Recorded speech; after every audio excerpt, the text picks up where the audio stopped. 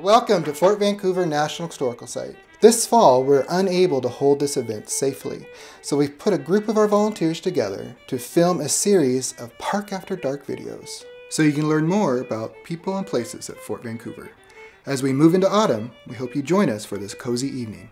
Fort Vancouver is a diverse community that includes Hudson's Bay Company officers, company employees, and their families. From 1825 to the mid-19th century, Fort Vancouver was regional headquarters of the Hudson's Bay Company's Columbia Department. In the 1840s, this became an important stop on the Oregon Trail. 1845 was an important year for Fort Vancouver, and it was an important year for the National Park Service. The fort you see today is a reconstruction built on the archaeological footprint of the original, which stood here until it burnt down in the 1860s. When the National Park Service began the reconstruction in the late 1960s, they decided to recreate the fort as it appeared in 1845. But why 1845? 1845 was a year of great change for this community. When Fort Vancouver was built 20 years earlier, this territory was home to indigenous people, tribes, and nations. British trading posts like Fort Vancouver dotted the landscape. The 1830s had waves of disease due to the increasing presence of trappers and settlers. By the 1840s, missionaries and American immigrants were crossing the Oregon Trail. These American immigrants formed a new government south of the Columbia River and challenged the Hudson's Bay Company's influence in the Northwest. At the same time, fur demand in Europe was on a decline, and the Hudson's Bay Company focused its attention to agricultural production. 1845 was an exciting time to be an American in the Pacific Northwest. Also a challenging time to be a Hudson's Bay Company employee. It was also a time of threat for Native American people as their lives would change forever. This is our first episode in the video series, Park After Dark.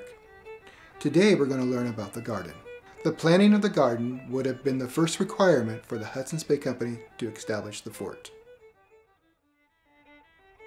Hello, welcome to Dr. McLaughlin's Garden. My name is Nancy Funk, and I'm an interpreter here at Fort Vancouver. I'm responsible for the volunteer activity for the garden and the historic kitchen. Dr. McLaughlin is the chief factor here at Hudson Bay Company. This was a fur trading fort, not a military fort. And he was responsible for what they called the Columbia District. And the Columbia District ran from Russian Alaska to Mexican California, from the Great Salt Lake to the Sandwich Islands. And it was all run out of right here at Fort Vancouver.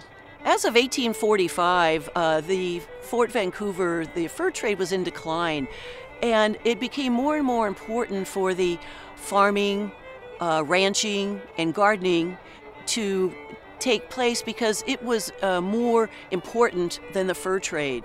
Yeah, it was important for the Fort Vancouver to be self-sustaining, as they also supplied other forts in the Columbia District, and also they started in commerce with supplying the Russian American Company in Alaska with food, field products such as wheat, barley, that sort of thing. Also with the salmon that they would dry and salt that would be sent to the Sandwich Islands. During the late 1830s, they also got into the dairy business. There were 5 dairies. 3 of them were on Sauvie Island. The others were here. And it was a massive operation, the agriculture operation. It was extremely important to do seed saving in the garden. Also the preserving, such as drying, salting, pickling, was very important here, fermenting, to preserve the produce, not only the produce, but the fish and meat for the winter season. It was also used for the ships and also sold to, once again, the Russian American Company and the Sandwich Islands. So what else I have for you that we've just recently dug up were some potatoes and corn, which is coming on right now.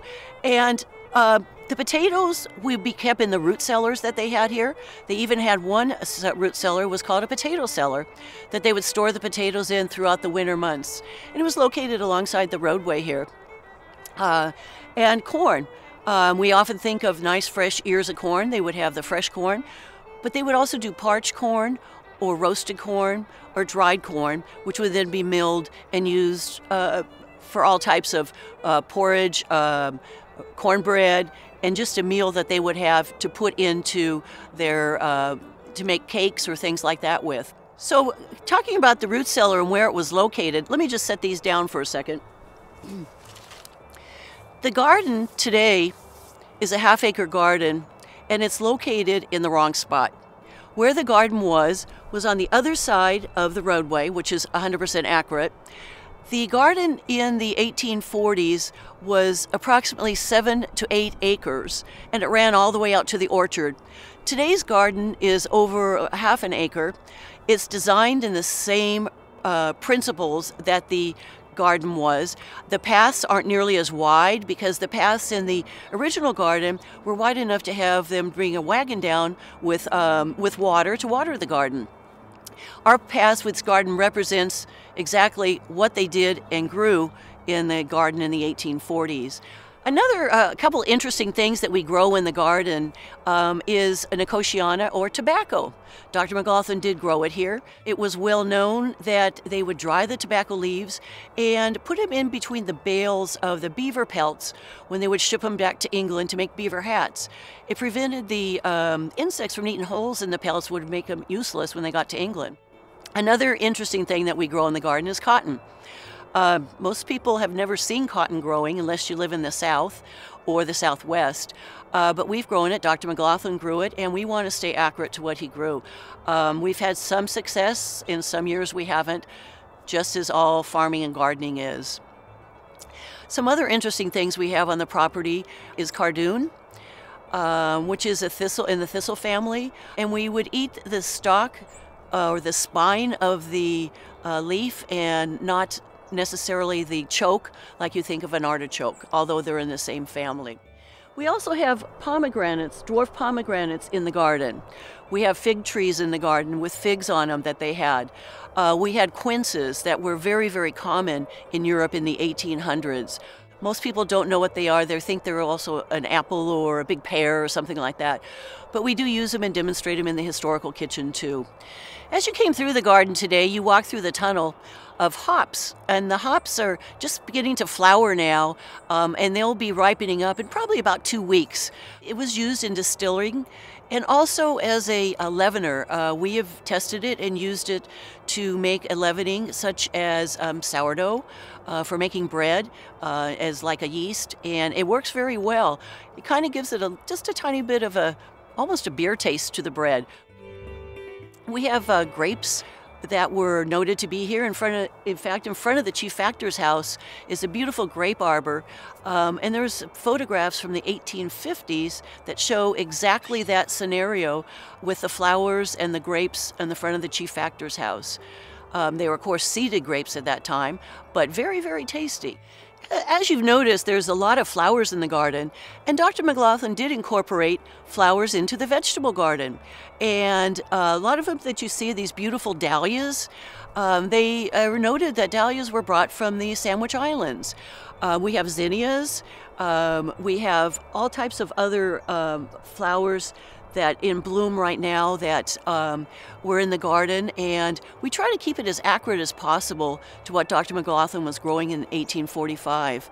He was a very, very progressive agriculturalist and did a lot of things that we do in the garden today with rotation of crops, using natural fertilizers and that sort of thing. The orchard was very important here.